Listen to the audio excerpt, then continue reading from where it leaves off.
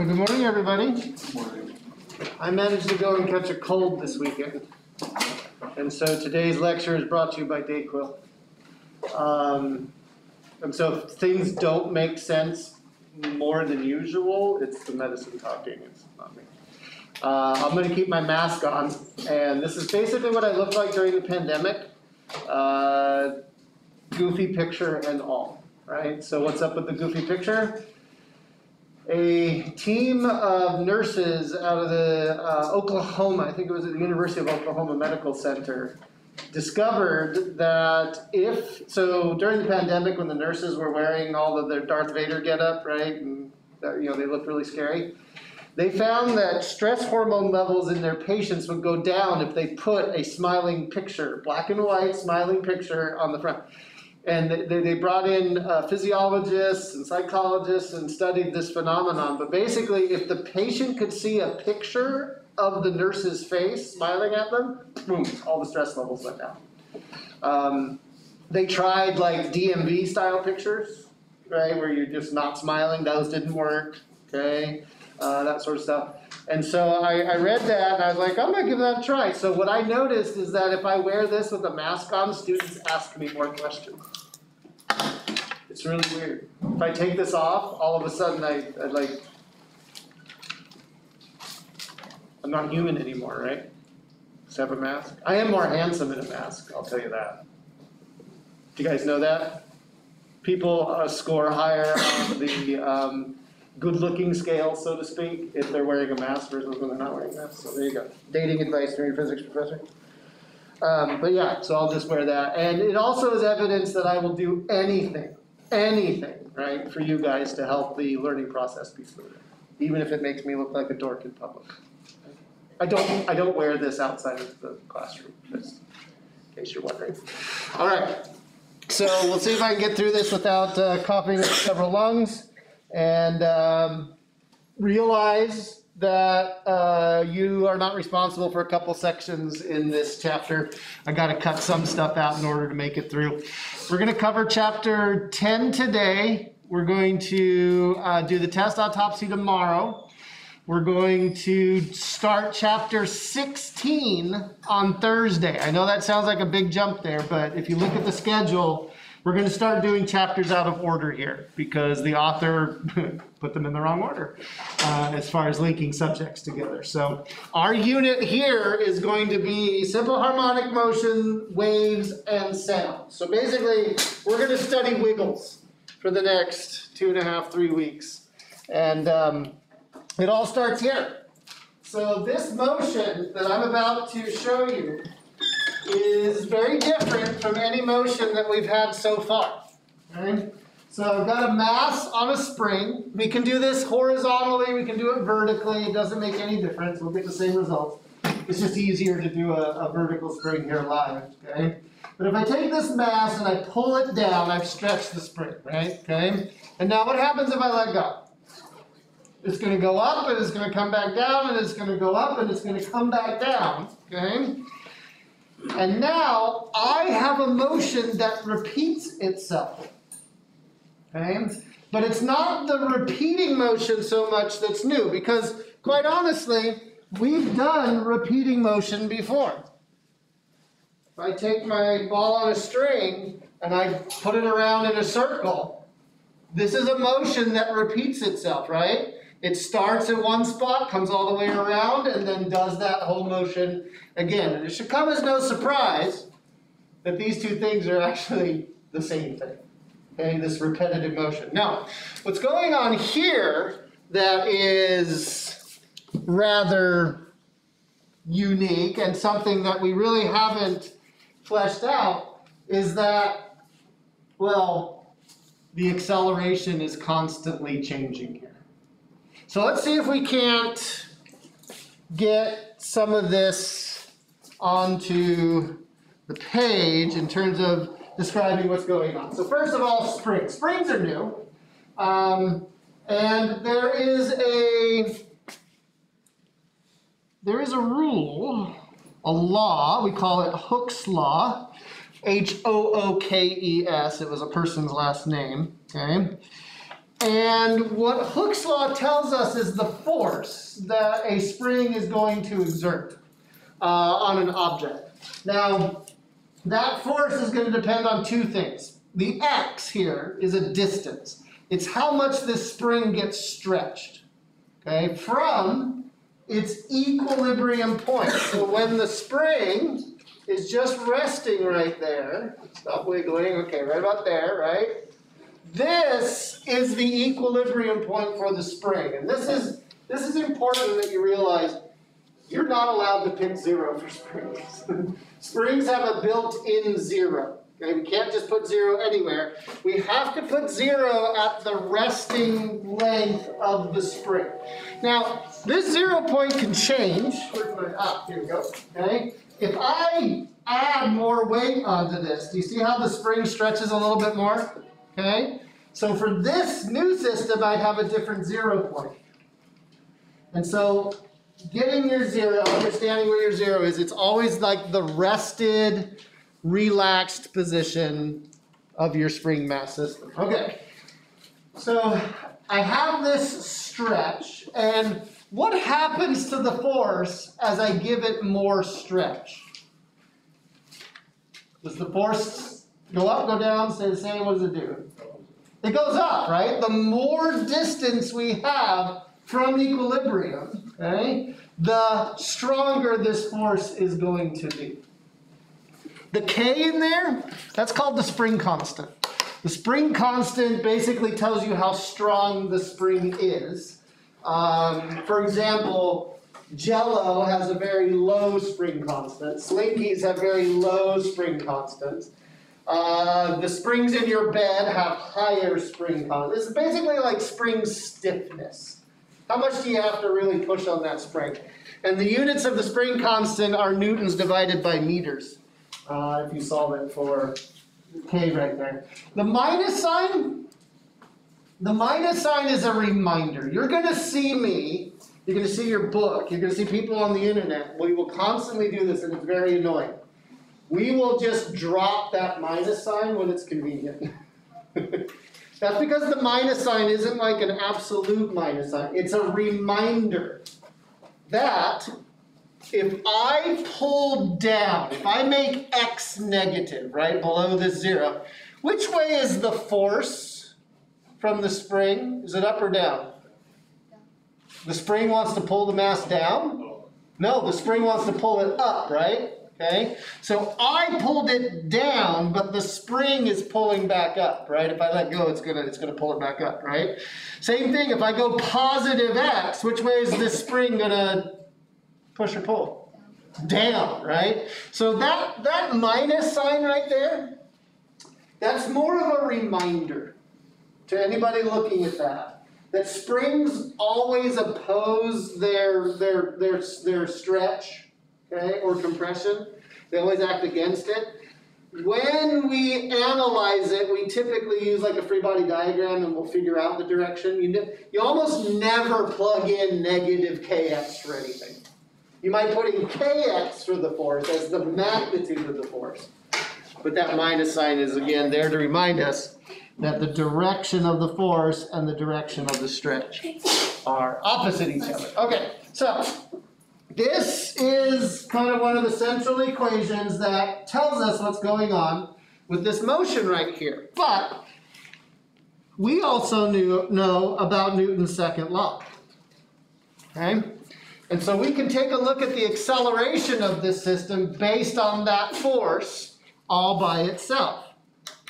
If I just say, well, I'm gonna take a look at just the spring. Now I know gravity is acting here. Okay, I understand that. Gravity is giving our stretch. But once we've stretched the system out and found its equilibrium position, gravity doesn't make any difference. And you'll just have to trust me on that one. But what's the problem here? Well, the problem is that our acceleration, if I just solve this for acceleration, our acceleration is no longer constant. That equation over there in red, there's a K over M out there, right? A spring constant divided by a mass. And that's just along for the ride. But functionally, Can you tell me where the acceleration of this mass is 0? At this equilibrium point, right? Okay, as this thing bounces up and down, okay, when x is equal to 0, the spring is neither pushing nor pulling on that mass, and so therefore the acceleration is 0. So where is the acceleration the biggest? What do we have to do with x in order to make a big? Make it big, right? And so we call, like if I pull this thing down and I stretch it, I don't know, say 10, 15 centimeters, okay? And I stretch it down to here. We call that the amplitude. This is the most that this system will ever get stretched, okay? And so if I let go, the mass is supposed to go about the same height above. So amplitude above and below, right? The direction of the acceleration will change. But what's important to know here, right, is that when I'm at an amplitude, acceleration is going to be the biggest it's ever going to be. Because amplitude is the furthest from equilibrium this system is going to get, okay? So, our acceleration constantly changes from a value of 0 in the middle to some maximum value on either end. And up to this point in this class, we have only dealt with accelerations that remain constant. Accelerations, like when we slam on the brakes, we always tell you the acceleration is constant, right? So that's not necessarily true, but it's a good approximation. Well, with this motion, we can't lie anymore. Okay? We can't cover it up with approximations. This is a constantly changing acceleration, which leads to some actually quite beautiful but rather complicated math.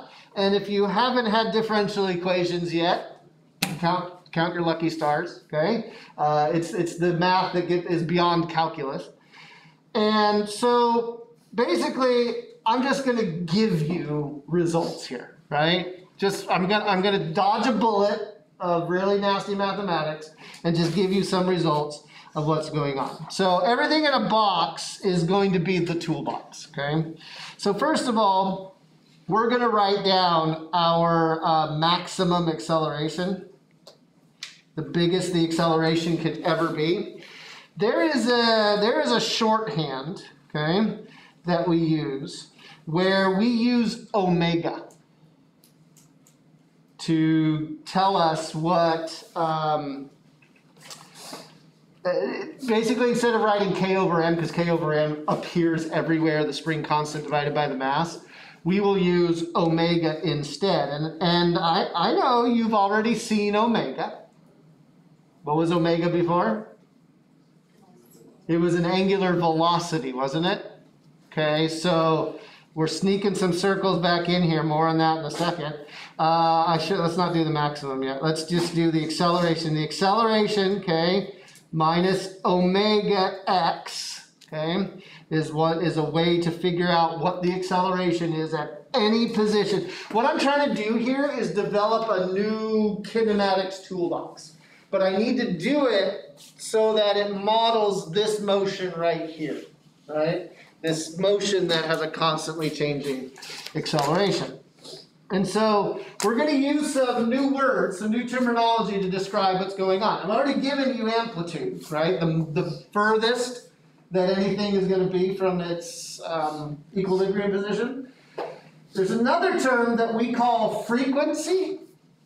Frequency is like number of wiggles per second. Wiggles isn't a very scientific term. We would say cycles, okay? But a full cycle would be leaving here and then coming back down to the bottom. That would be a full cycle. I can also do a full cycle from the top. I can leave from the top and come down and come up. That would be a full cycle. But basically, it needs to return back to not just where it started, but the condition it had when it started. So for example, if I started from the middle and I push it up, okay, it would go up, come back down, but now it's not at its initial condition. It's moving down at this point. It's not moving up, so it would have to come down and then come back to this position to be a full cycle. Frequency counts the number of those cycles in 1 second. But there's another measure that we've already used, and we used it when we did the tennis, anything that was in an orbit, right, or going around in a circle.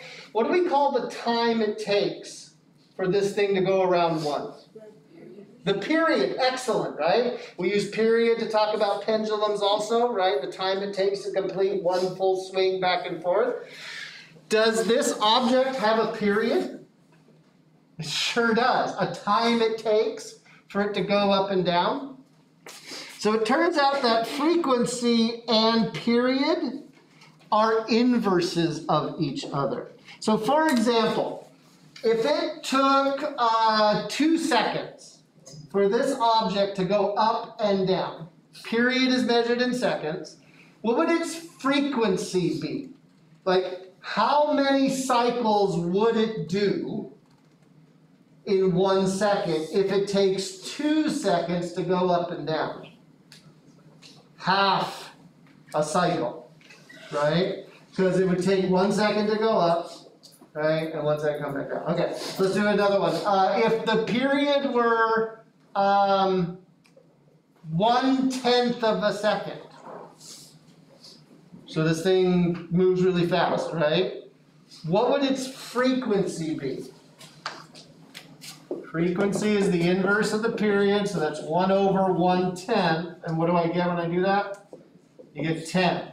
The units of frequency are inverse seconds or hertz. And I know you've heard of a hertz before. Where have you heard of a hertz? Monitors, refresh rates in monitors, 144 hertz, meaning that it refreshes the display 144 times per second. Gigahertz of a processor. Intel just released a processor that runs at 6.2 gigahertz, meaning 6.2 billion computational cycles every second. Just asking about the labeling of this equation. Is that 1 divided by t? Yes, And then 1 over t. what do F and T stand for again? Frequency, F, T is period. Period. Yeah, capital T period. All right, so we're laying out some of the language that we're going to use for talking about this, okay? And now I'm just going to start throwing some results at you. The position as a function of time, so this is a little bit like our kinematic, like first, second, and third equations, is equal to amplitude times the cosine of omega times t. You might also see this written as a sine omega t. Don't panic, okay, as to whether it's sine or cosine. What's going on here is, number one, this is a sine or cosine function. Like if you want to describe how this thing is moving, it's moving like a sine or cosine. It's a wiggle, right? Okay? If I took this thing while it was bouncing up and down and I dragged it across the board, I would get that telltale sine or cosine function. And indeed, when you do the differential equations, sines and cosines all fall out. Okay? But the sine or cosine difference has to do with where you start. When time is equal to 0, right? If you're starting at amplitude, you use a cosine. What's the cos? So if I put t equals 0 into that first equation up there, a cosine omega t, what's the cosine of 0? It's 1, right? Got a 50-50 chance, right? It's either 0 or 1. Cosine of 0 is 1. And what's 1 times the amplitude? It's the amplitude, right? Okay? So you use cosine when you start the system. Like if I pull it down and I let go, I would use cosine to describe what's going on here. Okay? Where do you think we use sine? When it starts at 0. Because what is the sine of 0? When t equals 0, if I use a sine function, what's sine of 0? 0. What's 0 times a? 0. It starts at 0. So sine or cosine is basically the starting position. Most of what we're going to do is going to start at the ends, right? We pull it out, we let it go, right? That's a cosine function. That's why you'll see it written a lot in your book as cosine. But I wanted you to be prepared because I know you guys use other resources other than the book and things like that. And so I didn't want you to go, oh, Mr. Bailey, this guy uses sine. What's going on there? Well, it depends on where it starts, okay? All right. So the position as a function of time.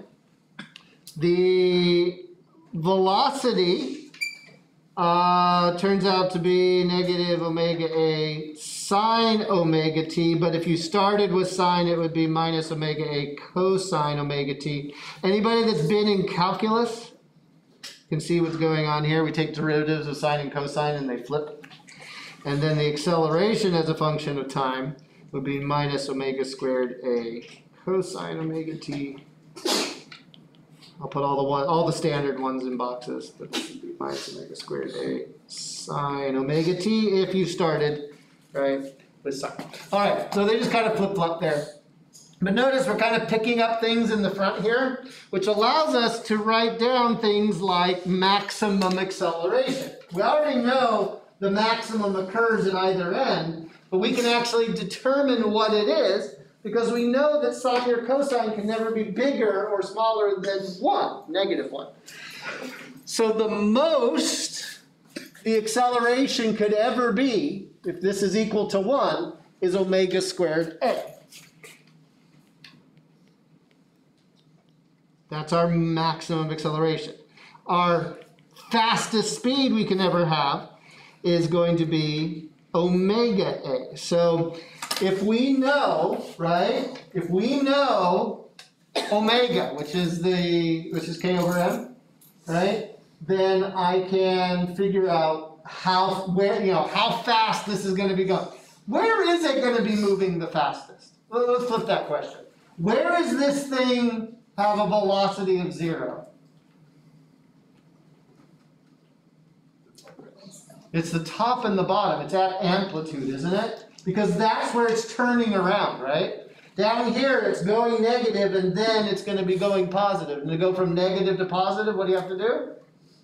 You've got to pass through 0, right? Same thing at the top. The top, it's going up, and then it's turning around and coming back down.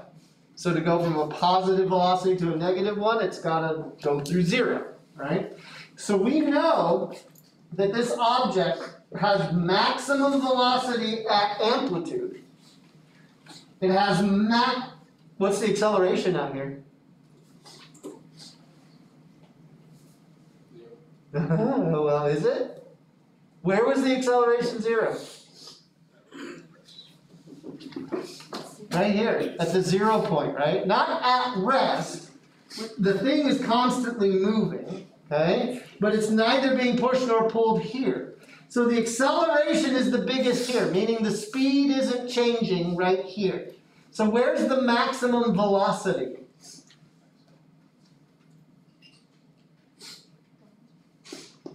It has to be right here. If the velocity is 0 at either end, where is it the biggest? In the middle. Okay, acceleration is 0 in the middle, so where is the acceleration the most? At either end. All right. Did I give you all the... Almost, yes. And the equation under the velocity one, is that a multiplication dot? Yeah, it's a minus. Thank you. My messy handwriting, here we go. Carrying that minus sign around.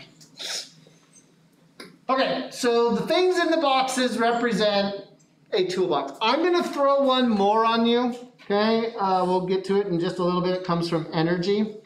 But I just want there to be a complete toolbox on the screen for you, right? And that's V equals the, let's do it this way. Let's do omega times the square root of a squared minus x squared. We'll write it like that. And I will write that a little bit clearer. A squared minus x squared. There we go. Okay, so we will pick up one more here, but at least you have it.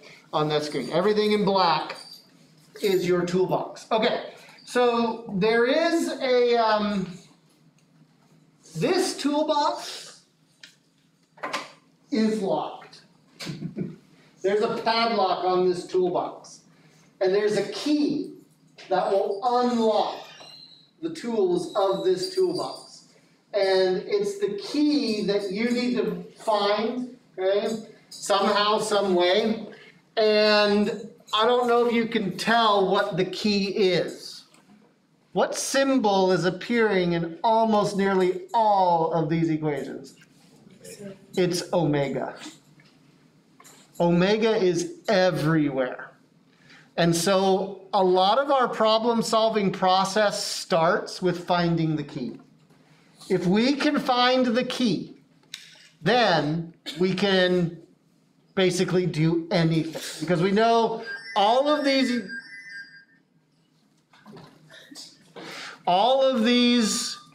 boxes right here are basically everything's solved for us. We know what the velocity is going to be at any time if we know omega and the amplitude, right? We know what the velocity is for any position. We know the acceleration for any position. We know how fast, the fastest it could ever be. We know where the acceleration is going to be the biggest. There's all kinds of information that's already solved for it. Simple harmonic motion is the toolbox that physicists will reach for first when we are confronted with something we don't understand. And the reason we reach for this toolbox is because it's already solved for us, right? The work's all been done. The differential equations have been met. And so we'll get really desperate to turn anything into a spring. In the early 1900s, 1910s, physicists were struggling with this new concept and idea called the atom. They didn't know what atoms were. And so you might have heard about this in chemistry. When you're talking about an atom, one way to model that is to basically treat all the electrons a little bit like springs. And the electrons are springy, bouncy, bouncy, and crystal lattices and all that kind of stuff. Well, when physicists sat down and said, well, what's the atom? They're like, I don't know, it's a spring. Okay, let's see what happened. What happened is quantum mechanics. Quantum mechanics was the result of treating atoms like springs, okay? Things that wiggle, okay? And we developed our quantum mechanics now to the point where we can build cell phones and do all kinds of stuff. So I watched engineers use simple harmonic motion to describe what happens like when a car bumper hits another car. I mean, that doesn't look like a spring at all, right? Like the bumper's just gonna like crush, right? Well, while the bumper is crushing, it's compressing like a spring. So even for just like a quarter of the period, they'll reach for this because by golly, this is done. So let me show you some of one way, okay, to use this toolbox for solving things. Yeah, I've got this video right here. Okay, this is a first-person view of somebody doing something, and it should hopefully become obvious as to what they are doing here in just a little bit.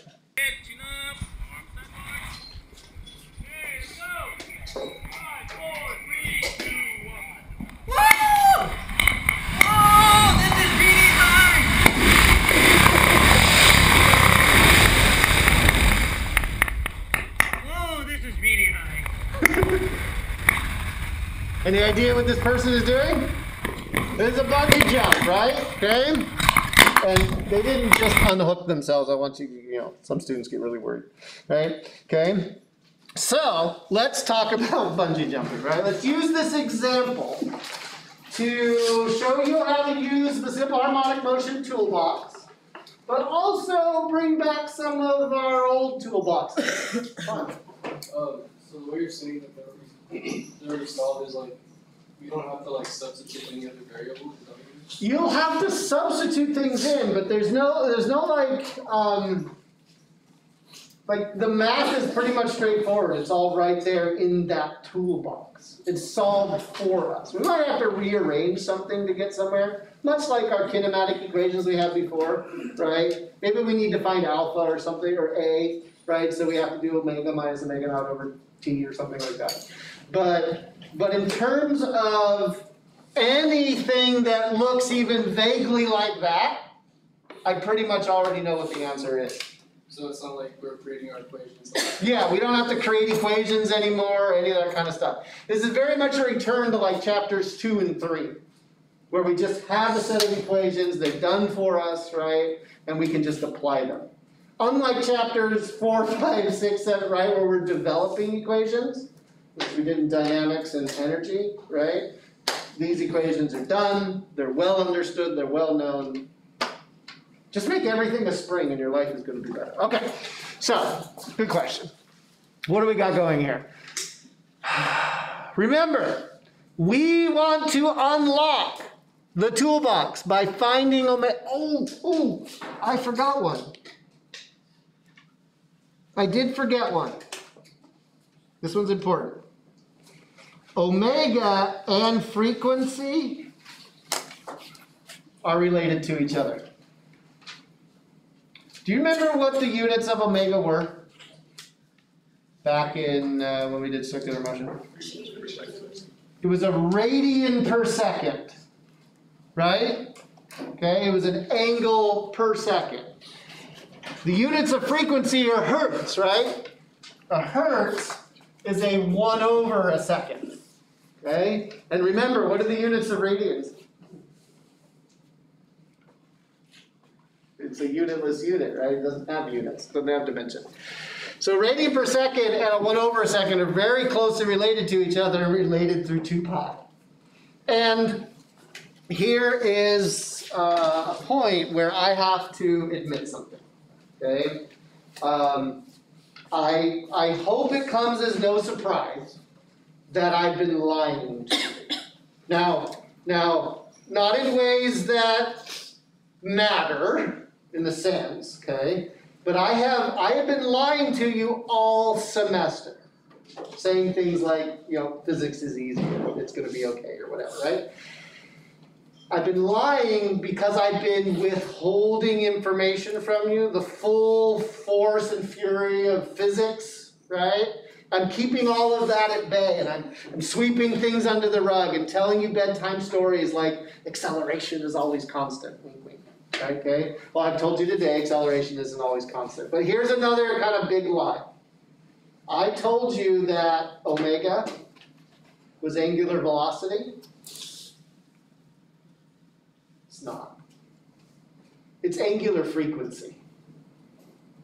I know, you can hate me later, okay? Most of you are just sitting there going, so what? Okay?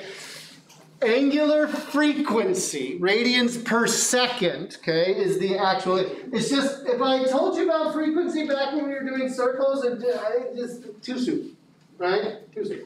So, and I had to be really careful when I was teaching the circular motion stuff to call it angular velocity. I kept wanting to call it angular frequency, right, okay? But it's really a frequency. So when we say frequency, we will use the unit of hertz, which is a 1 over a second, a cycle per second, something like that. But when we're specifically talking about omega, which we talk about a lot, we will use the term angular frequency. The angular frequency of blah, blah, blah, right? So if you hear just frequency, that's straight up linear f. When you hear angular frequency, now we're talking about omega, and it will have units of radians per second. Okay, back to our example problem here. Okay, so what's going on? We need to unlock the toolbox. And to unlock the toolbox, we need to find omega. And so we're looking for things that will help us find omega. And the two main ways that we find omega is either by doing K over M.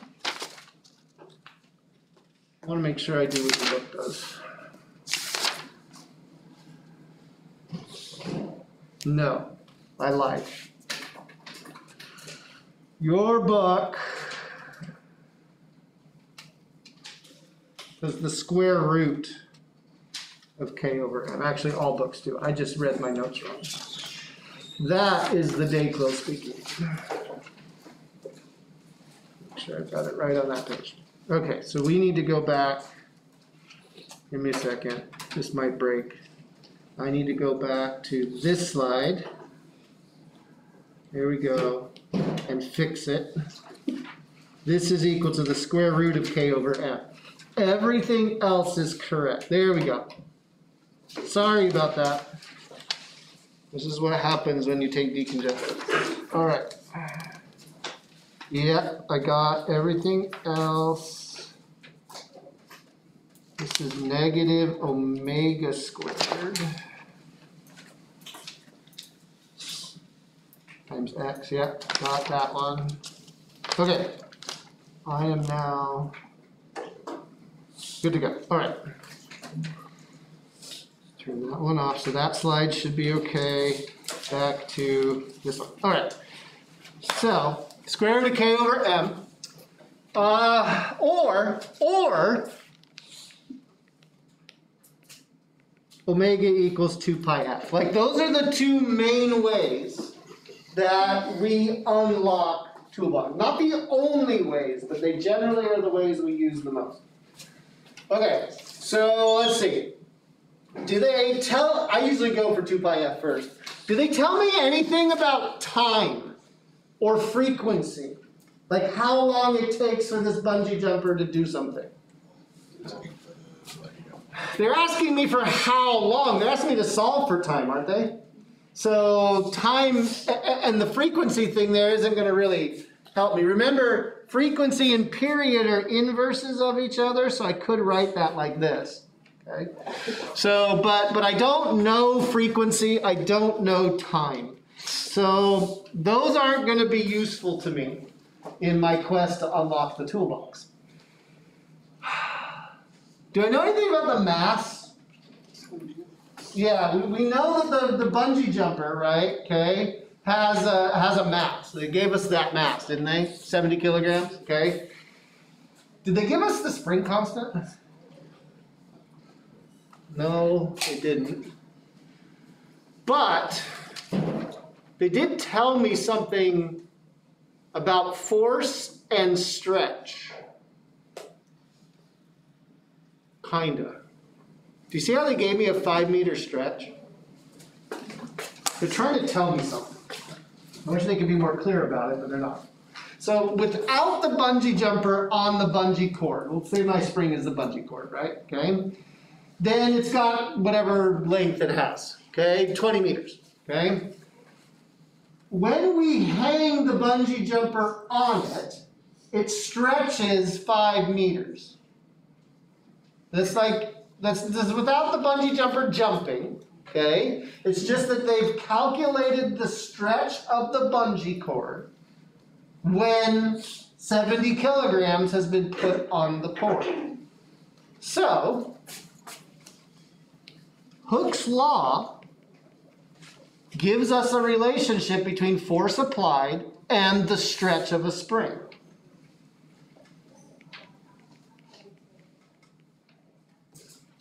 Rearranging that force divided by the stretch will give me the spring constant. Well, what's the force? I mean, kilograms is not a force, it's a mass. It's the weight, isn't it? The weight of the bungee jumper, mg. So in this problem, that force is mg. The stretch, right, is given, so that's 70 times 9.8 all divided by 5 meters, okay? And that's going to give me 137.2 newtons per meter for my spring constant. So a lot of times you'll be searching for spring constants and you're looking for information about like force needed to stretch a spring, force needed to compress a spring, okay? Look for that force, find out how far it stretches or compresses the spring, and boom, you can unlock your toolbox, because once we have the spring constant, And once we have the mass, can we find omega? It's going to be the square root of 137.2 divided by 70, which is going to give me 1.4 radians per second. So there's my omega. And now that I've got omega, now that that's in place, I can do just about anything. Okay, but before I get there, how long does it take for the bungee jumper to return to the equilibrium position? Okay, now I need a picture. I've unlocked my toolbox. Now I want a picture. So I've got like bungee jumper sitting up here, okay? So there's a 20-meter distance between where the bungee jumper jumps and where the bungee cord begins to get stretched. Does that make sense? So like if this is 20 meters, right, okay? The bungee jumper starts up here, right, jumps off, and are they stretching the cord at all in that 20 meters? Not really, okay? We're fudging a little bit here, okay? But the bungee jumper isn't, so like up here when they're slacking that bungee cord, there's nothing happening, right? What motion is this? If there's no stretch in the bungee cable, what are they doing? It's free fall. And we know how to do free fall, okay? We've done that before. But as soon as the bungee cord begins to stretch, now we are in simple harmonic motion. So, we're going to say this is the 0 point, right, for the bungee cord getting stretched, okay? I'm going to say for simple harmonic motion, okay? And so everything after this is going to be springiness, okay? It's going to be stretching that bungee cable. And the furthest distance that this bungee jumper is going to get is the amplitude of the oscillation. Now I saw somebody out there mouth 5. It's not 5. 5 is not the amplitude, okay? 5 is what happened when we statically just put the bungee jumper on the spring and it stretched it that far, okay? This bungee jumper is going to be going whatever speed they're going, and then they're going to stretch the spring, right? So it's going to be further or shorter than 5. Hopefully longer than 5. That would be a very abrupt bungee stop if it was 5 meters. Okay, so in order to do this, to be able to do the part in green, which is the simple harmonic motion part, I need to find out how fast this bungee jumper is going when they enter that simple harmonic motion. So to do that, I'm going to use free fall, okay? And we've done this a lot where we've solved for how fast something is going when it falls through a height H. So I don't want to spend any time. It's the square root of 2gh. Square root of 2 times 9.8 times 20 meters gets me 19.8 meters per second. So that's how fast the bungee jumper is going when they hit the equilibrium point of the spring. So what have we just found? What in the toolbox have we found? Vmax, right? This is the fastest this person is ever going to be going. Because as soon as they get to this point, what are they going to start doing? Slowing down, right? The bungee cord is going to begin to stretch. And this is our simple harmonic motion part, okay? Up here is free fall. Here is simple harmonic motion. This thing is now starting to slow down. The fastest it will ever be going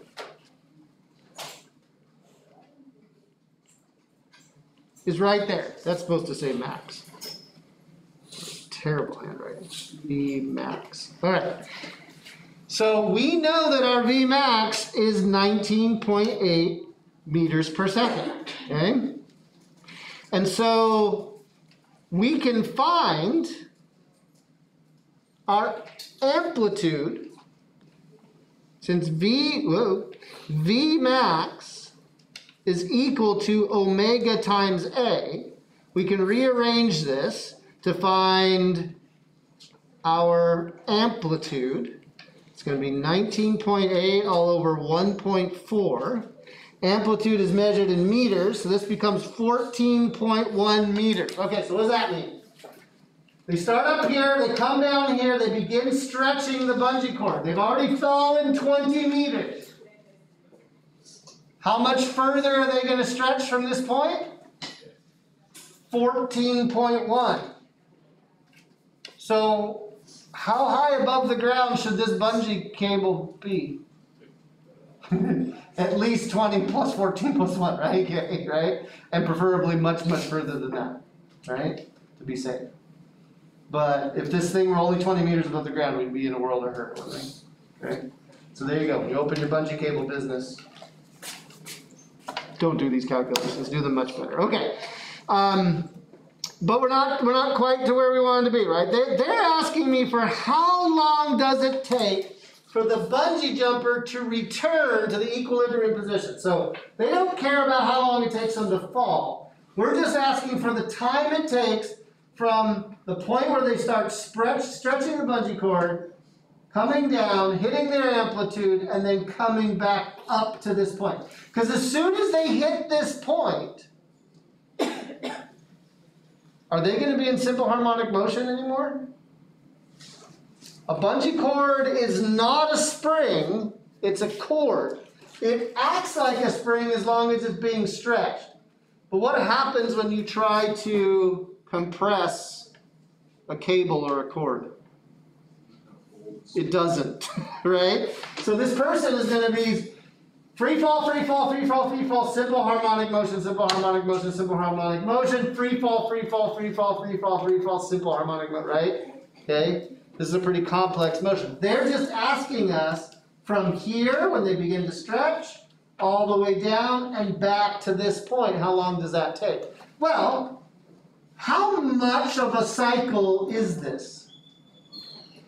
To go down to an amplitude and back to equilibrium, that's half of a cycle, isn't it? So if we can find the period for this motion and divide it by 2, we know how long it's going to be spending there. Yeah?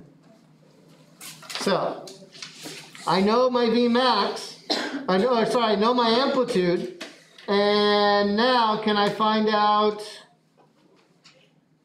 what the period's going to, oh, I didn't even need my amplitude. Why did I find my amplitude? The period, I just found it for fun, is equal to 2 pi over omega, which is 2 pi divided by 1.4. That period is 4.5 seconds.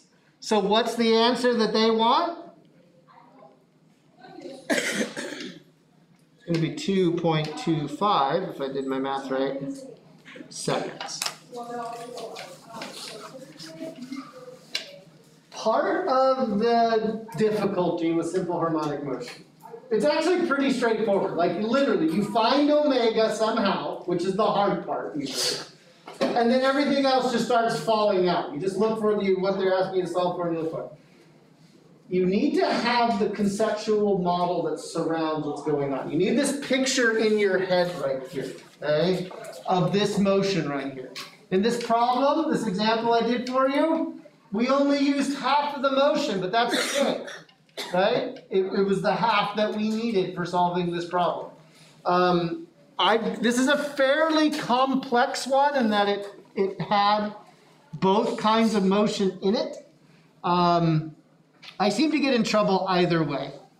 If I do examples that are too easy, you complain that the homework's harder. And then if I do problems that are too hard like this, you complain that, it was too hard, Mr. Bale. But anyway, I gave you an example that's kind of the most difficult, hopefully, that you'll ever encounter, right? And hopes that it prepared you for the homework. Yeah? I just don't understand why we're dividing it by 2 when both sides aren't equal. Okay, so the divide by 2 comes from the concept over here. A period would be an entire, like starting here, it would be down, up, and back down again. But they're only asking us for from here back to here. And that's only half of the motion. So it doesn't matter if it's shorter? Nope. Yeah. Good question. All right, let's explore some things further here in hopes that we can get a little bit more clarification about what's going on. And I want to introduce another form of energy that we can keep adding to our conservation of energy setups. So let's just review real quick. What kinds of energy do we know about? There's kinetic. And now there's two kinds of kinetic energy, isn't there? We have the straightforward linear kind, 1/2 mv squared. And then we now know that there's rotational, 1/2 I omega squared. On the potential energy side, up to this point, all we've had is gravitational potential energy. Well, now I'm going to give you elastic potential energy.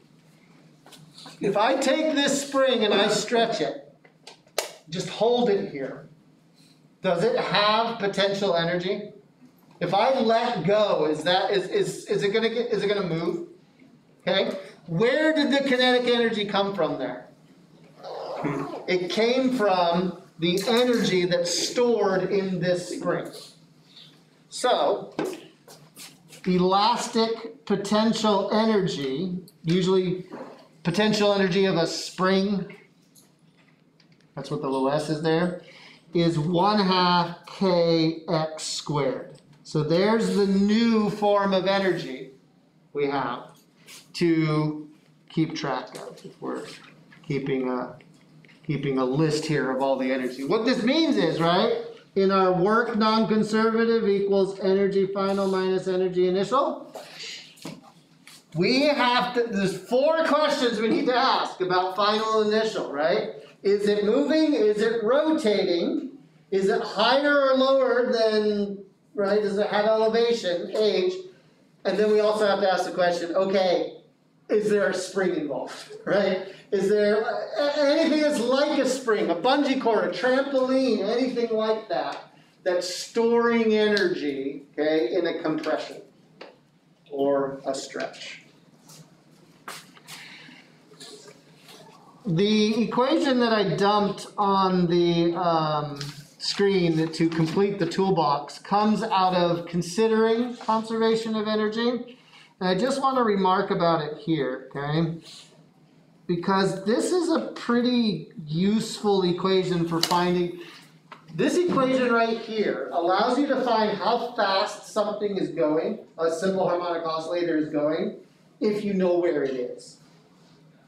So, when x is equal to 0, when the object is at the 0 point right here, what's its speed according to that equation? I put a 0 into that equation. I've lost, there it is. B is going to be equal to omega times the square root of a squared minus 0. What's a squared minus 0? A squared. What's the square root of a squared? A. And what's omega a? Good to watch.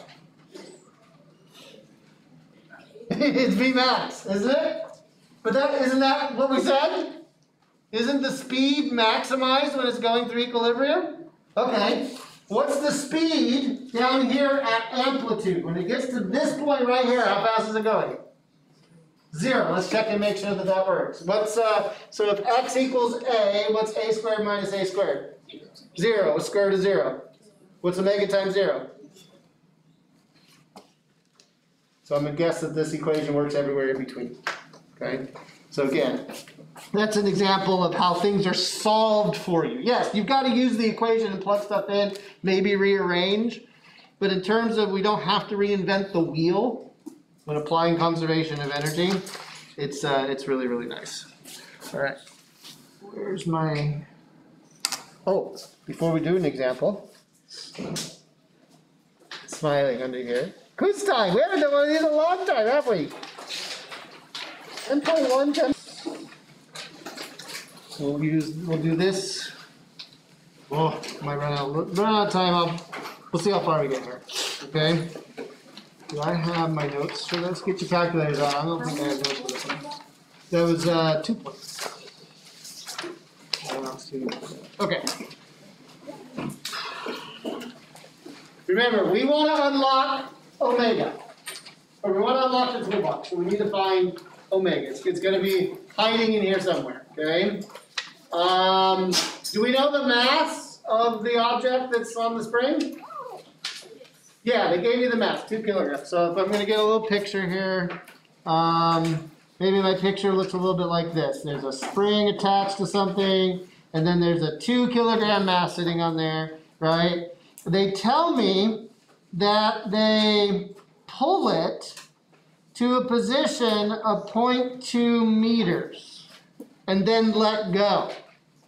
What's that going to be? Yeah, that's the amplitude, isn't it? They pull it to there and let it, it's like taking this and pulling it down and letting go, right? Okay. But before that, they also say they pull it that distance, 0.2 meters, and they need how much force to do that? What are they trying to tell me? It's force and a stretch.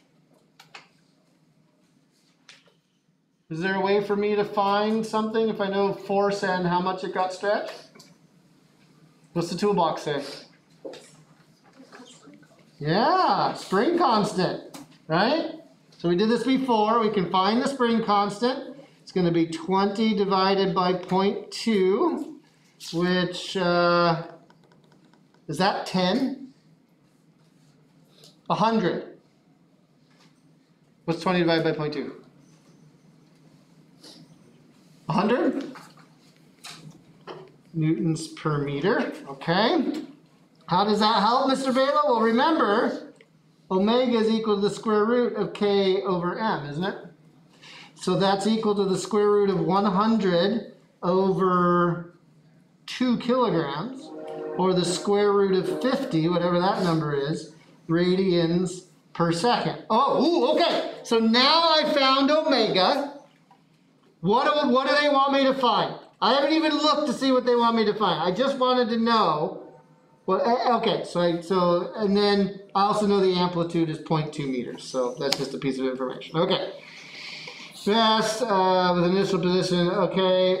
And they're also giving me another clue, right? They pulled it down and then they've let go. Is that going to be sines or cosines in our equations? It's cosine. We're leaving from amplitude, right? Okay. So what do they want? They want K. Oh! I already found K. It's right there.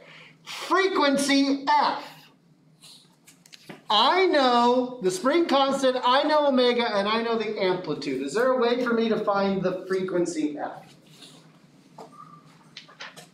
What equation in the toolbox can help me find F?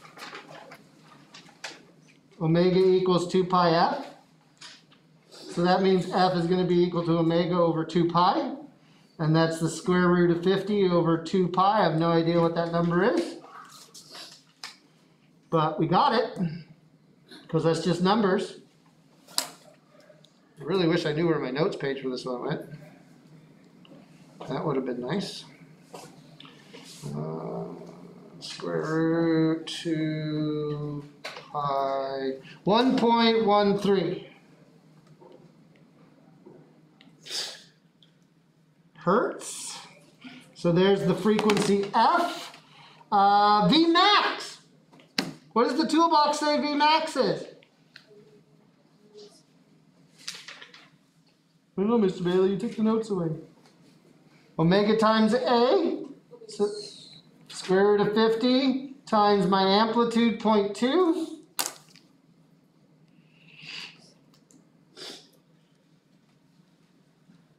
I got 1.4.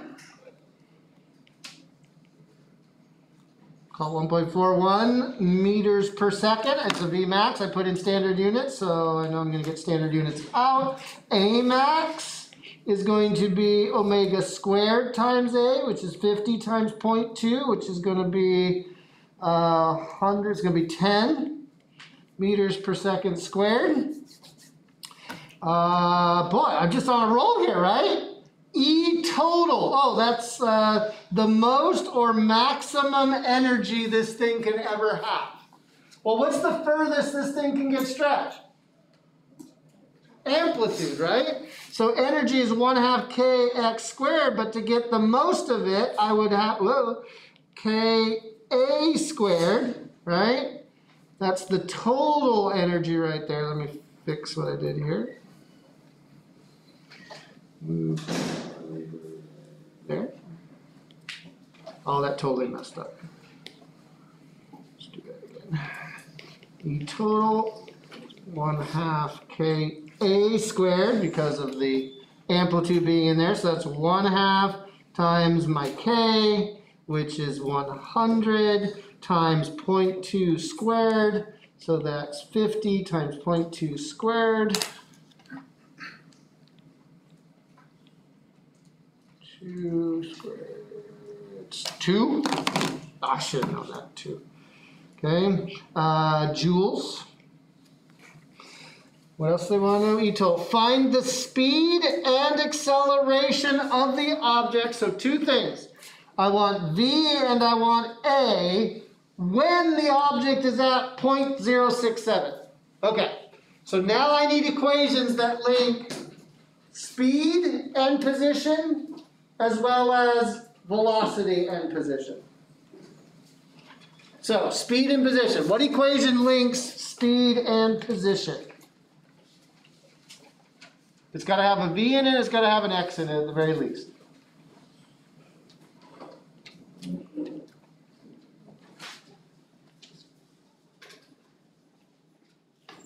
Does that link speed and position?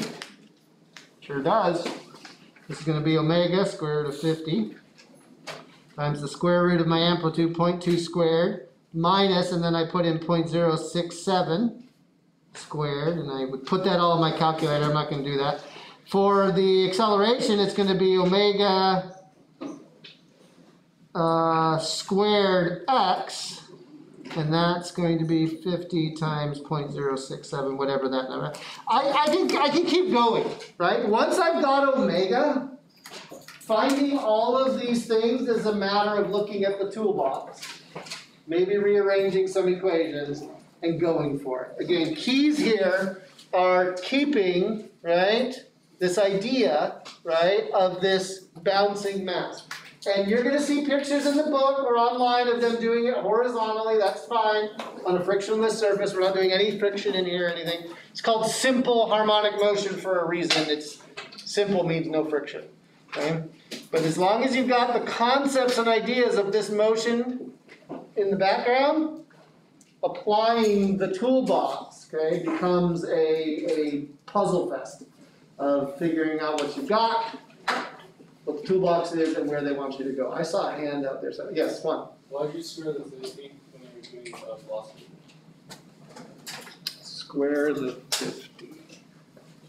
Velocity right here? Yeah. I had the square root of 50. Right, omega is equal to the square root of 50 up there. So I was being lazy and didn't put square root of 50 in my calculator to find out what the number was. It was just a number. All right, we're going to leave it there. We're almost finished chapter 10. There's just concept. A couple of things about resonance. And so we'll cover resonance on Thursday and then go immediately into chapter 16. Remember, we're skipping chapters 11 through 15 for the time being. We'll come back and get them later. Did you say resonance or resonance? Resonance.